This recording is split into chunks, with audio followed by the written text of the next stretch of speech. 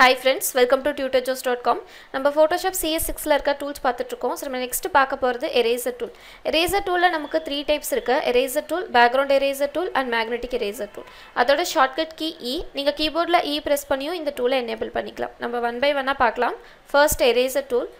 Eraser tool மெயினா நம்ம எதுக்காக யூஸ் பண்றோம்னா பேக்ரவுண்ட்ல இருக்க கலர்ஸ் சேஞ்ச் பண்றதுக்காக நம்ம இத மெயினா யூஸ் பண்றோம். ஃபார் எக்ஸாம்பிள் இந்த பிக்சர்ல இந்த கலரை நான் சேஞ்ச் பண்ணனும் அப்படினா eraser tool யூஸ் பண்ணி ஈஸியா சேஞ்ச் பண்ணிக்கலாம். So the properties பார்க்கலாம். First இருக்கிறது size and hardness. brush ஓட size அதாவது eraser ஓட size நம்ம mode வந்து brush choose பண்ணோம்னா brush ஓட size இங்க increase decrease பண்ணிக்கலாம்.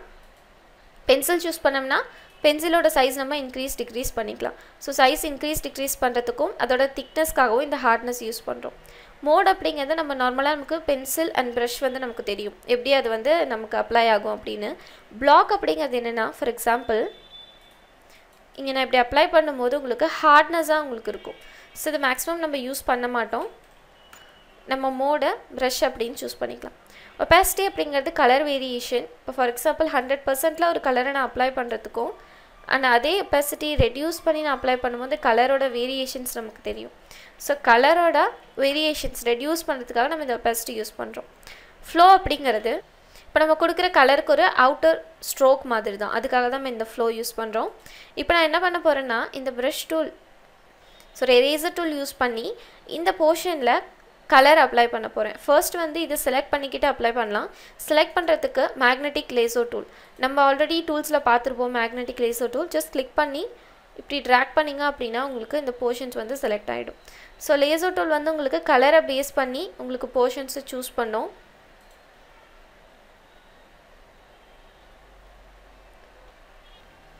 So இப்போ நான் இந்த portion select பண்ணிட்டேன். இந்த இடத்துல eraser tool select பண்ணிக்கிட்டு இது background color, இது foreground color. Background color நான் இந்த color choose பண்ணிருக்கேன்.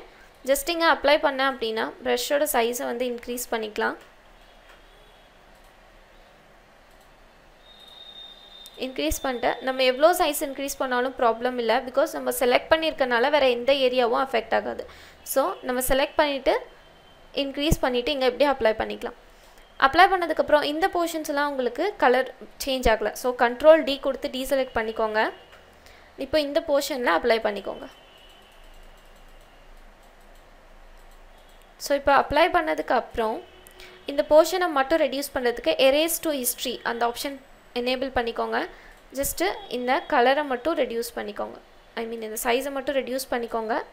ரெடியூஸ் பண்ணிட்டு இந்த போர்ஷன்ஸ்ல கிளிக் பண்ணீங்க அப்படினா உங்களுக்கு ஓல்டா இப்போ இதுக்கு முன்னாடி எப்படி இருந்ததோ அந்த ஃபார்மேஷனுக்கு உங்களுக்கு வந்துரும். சோ ஒரு பிக்சர்ல erase to history யூஸ் பண்ணி இதுக்கு முன்னாடி அந்த போர்ஷன் எப்படி இருந்ததோ அதே மாதிரி கொண்டு வரதுக்கு நம்ம இந்த ஆப்ஷன் யூஸ் பண்றோம். சோ பேக்ரவுண்ட்ல நம்ம கலர் சேஞ்ச் பண்ணியாச்சு. and இந்த ஏரியாவும் நம்ம சேஞ்ச் பண்ணிக்கலாம். laser tool யூஸ் பண்ணி செலக்ட் பண்ணிக்கிறேன்.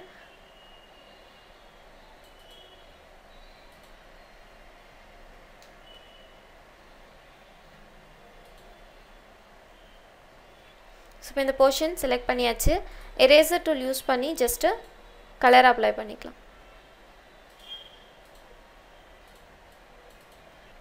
So கலர் அப்ளை பண்ணும்போது இந்த erase to history-ய disable பண்ணிடுங்க. அப்புறம் அந்த கலரை இங்க நம்ம அப்ளை பண்ணிக்கலாம்.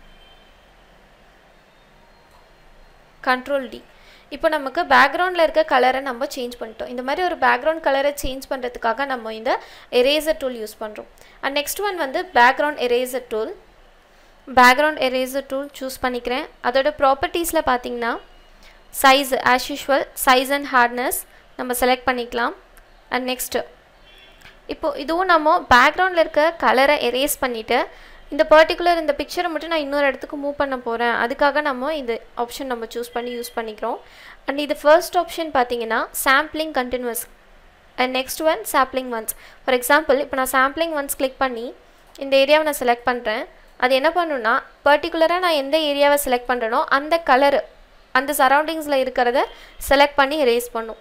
இப்போ sampling continuous அந்த ஆப்ஷன் நான் செலக்ட் பண்ணிக்கிட்டேன் அப்படினா just once நீங்க சாம்பிள் எடுத்துட்டீங்கன்னா அந்த கலர் எங்கெல்லாம் இருக்கோ அந்த ஏரியா எல்லாம் உங்களுக்கு erase பண்ணும். சோ அதுக்காக நம்ம இந்த ஆப்ஷன் யூஸ் பண்றோம். and third one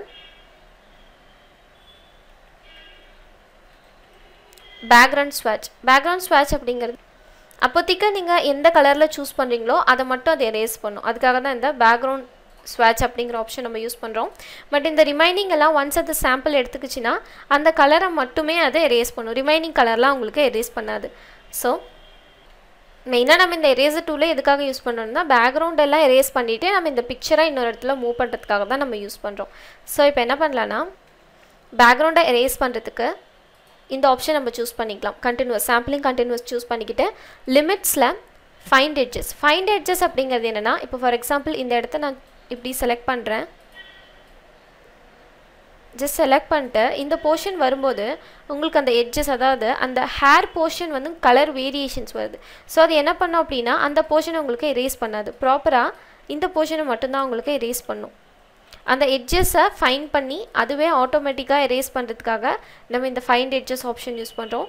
டாலரன்ஸ் அப்படிங்கிறது இன்க்ரீஸ் பண்ணும்போது உங்களுக்கு அந்த கலரை அதை அப்சர்வ் பண்ணிக்கிறது கொஞ்சம் இன்க்ரீஸ் ஆகும். ஸோ அதுக்காக நம்ம யூஸ் பண்ணுறோம்.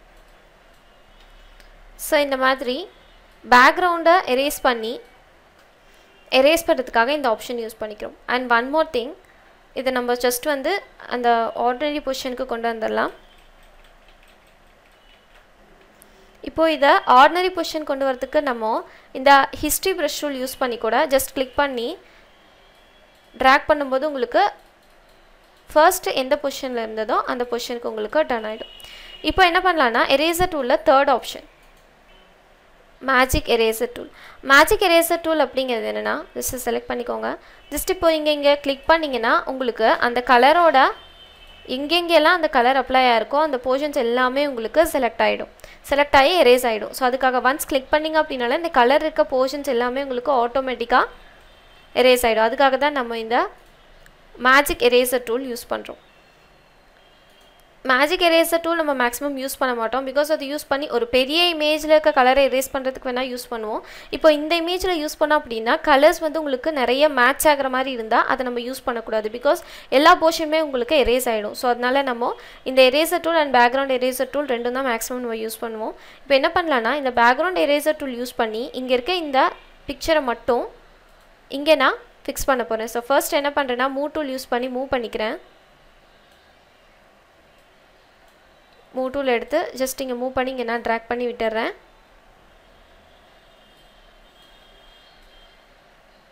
And ordinary position. இப்போது கண்ட்ரோல் T அது யூஸ் பண்ணி இந்த பிக்சரோட சைஸை ரீசைஸ் பண்ணிக்கலாம்.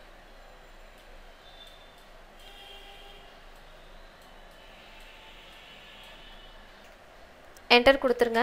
இப்போ என்ன பண்ண போகிறேன்னா இந்த பேக்ரவுண்ட் எல்லாம் நான் எரேஸ் பண்ண போகிறேன். எரேஸ் பண்ணுறதுக்காக பேக்ரவுண்ட் எரேசர் டூல் யூஸ் பண்ணி சைஸை வந்து ஃபிக்ஸ் பண்ணிக்கலாம். ஜஸ்ட் அந்த சரௌண்டிங்ஸ் எல்லாம் ஜஸ்ட் கிளிக் பண்ணிங்க அப்படின்னா உங்களுக்கு ஜஸ்ட் இந்த பேக்ரவுண்டை ஹைட் பண்ணிக்கோங்க. ஹைட் பண்ணிக்கிட்டிங்கன்னா உங்களுக்கு இன்னும் கிளியராக தெரியும். ஸோ இந்த எட்ஜஸ்லாம் வரும்போது கொஞ்சம் சைஸை ரெடியூஸ் பண்ணிக்கலாம். ரெடியூஸ் பண்ணிவிட்டு நம்ம எரேஸ் பண்ணிக்கலாம்.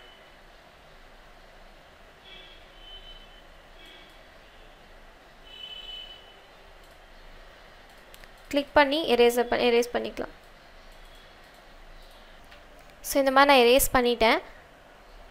அண்ட் இந்த லிமிட்ஸை ஃபைண்ட் எட்ஜ் அப்படின்னு ஃபிக்ஸ் பண்ணிக்கிட்டு நீங்கள் கிளிக் பண்ணும்போது என்ன ஆகுனா உங்களுக்கு ப்ராப்பராக அந்த ஏரியா மட்டும் உங்களுக்கு எரேஸ் ஆகும். இப்போ நான் இதை எனேபிள் பண்ணிக்கிறேன். எனேபிள் பண்ணிக்கிட்டேன் அப்படின்னா எனக்கு இந்த ப்ராப்பர் பிக்சர் மட்டும் உங்களுக்கு செலக்ட் ஆகிருக்கு. ஸோ இந்த மாதிரி ஒரு இமேஜோட பேக்ரவுண்டை எரேஸ் பண்ணிவிட்டு அந்த பிக்சரை இன்னொரு பிக்சர் மேலே ஃபிக்ஸ் பண்ணுறதுக்கும் நம்ம இந்த ஆப்ஷன் யூஸ் பண்ணிக்கலாம். ஸோ இது மாதிரி நம்ம ஒரு பேக்ரவுண்ட் கலரை சேஞ்ச் பண்ணுறதுக்கும் அண்ட் அந்த ஒரு பேக்ரவுண்டை கிளியர் பண்ணிவிட்டு இன்னொரு இமேஜில் அதை ஃபிக்ஸ் பண்ணுறதுக்காகவும் நம்ம இந்த எரேசர் டூல்ஸ் யூஸ் பண்ணிக்குவோம். நார்மல் எரேசர் டூல் யூஸ் பண்ணி நம்ம கலர்ஸ் வந்து பேக்ரவுண்டில் சேஞ்ச் பண்ணிக்கலாம். பேக்ரவுண்ட் எரேசர் டூல் யூஸ் பண்ணி அந்த இமேஜோட பேக்ரவுண்டை எல்லாம் நம்ம எரேஸ் பண்ணிவிட்டு அதை இன்னொரு இமேஜில் பேஸ்ட் பண்ணிக்கலாம். அண்ட் மேஜிக் எரேசர் டூல் அப்படிங்கிறது மேக்ஸிமம் நம்ம இதை ஒரு நிறைய கலர்ஸ் இருக்கும்போது அந்த ப்ராப்பர் கலரை மட்டும் ரிமூவ் பண்ணோம் அப்படிங்கிறதுக்காக நம்ம அதை யூஸ் பண்ணிக்கலாம்.